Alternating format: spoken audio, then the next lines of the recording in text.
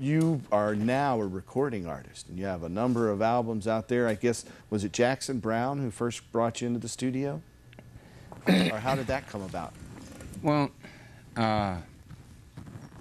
it came about, you know, I spent a lot of time as a political activist. Right.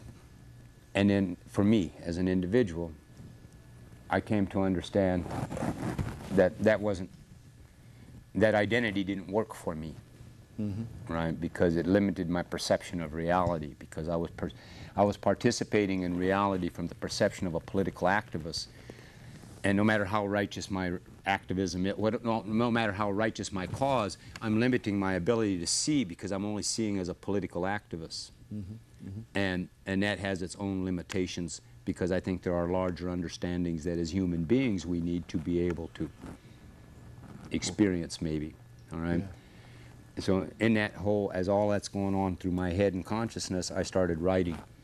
And I started writing, and then yes, Jackson took me in. I was kind of like a fugitive, and Jackson took me in and into the world of music while I was writing. And then at some point I got the idea, well, I want to put my lines with music, but as spoken word.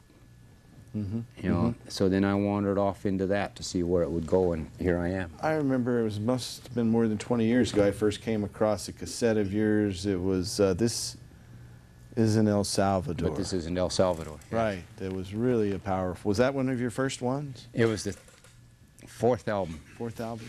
We made Tribal Voice, which was the poetry with the tribal music. And then 3 years passed, and then I met Jesse Ed Davis, and with Jesse Ed Davis I made Graffiti, aka Graffiti Man, which is now with the electric music. Right. And then we made Heart Jump Bouquet, and then we made But This Is in El Salvador. I think in 1987 we recorded that. Right. We like that tune, Grass Fire, man. Grass Fire, yeah. My DNA needs THC. My DNA awesome needs THC. Tune, well, it's reality. Yeah, it's and true. it does. It's real it's sometimes. amazing how the science is backing that up more and more every day. And we often talk about it here, how, you know, just in, what was it, 93, they discovered that our bodies have this whole endogenous cannabinoid system where we have these artificial cannabinoids that kind of modulate the rest of the endocrine system, the body's hormones and everything. Well, you know, I think we do need THC.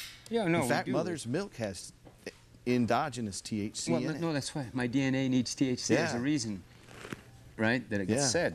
But you know what I'm interested in, I mean, in a way, is like, because what you're saying about this, see, I think that, what is this, Cannabis Sense? Yeah, Cannabis Common Sense. Well, see, what makes Cannabis Common Sense to me is I think we really need to start putting some efforts into the legalization of industrial hemp.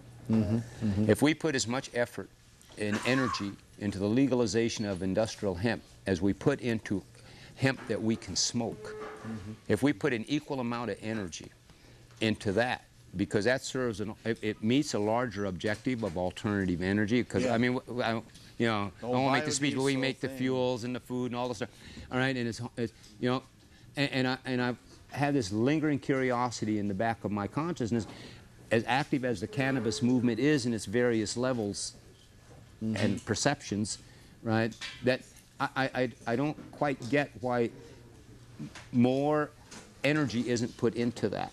You know, because it would save the farmers and all. I mean, there's so much that could be, and everybody's talking, see, and people are starting to sit back now. The political system's starting to talk about, well, in order to meet our oil needs, we'll do offshore drilling.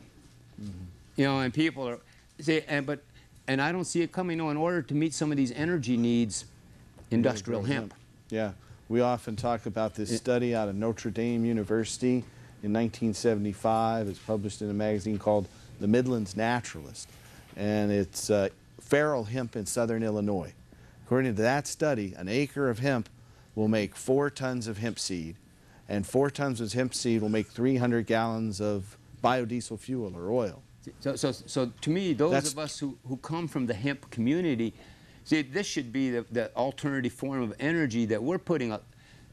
If we put as much effort into getting medicine for the earth as we put into getting it for ourselves, see, we have the energy to do it. It's just the focus and the consciousness. Because what I see as the imbalance, we're talking about the benefits of hemp or marijuana medicinally, all right, for us. But it also serves the same medicinal benefit for the earth. You know, and it does. But we're not putting an equal effort into what it does for the earth as we're putting into what it does for us. And because what I don't see it really happening anywhere to a large degree. But what we really need to have is we really need to have a stimulation of the energy consciousness. Should have been a hemp The fest energy. this year, John. Our theme was industrial hemp, man. We Yeah, had see, a and this should serious be- emphasis going See, on, and this should be- man, on yeah, alternative energy.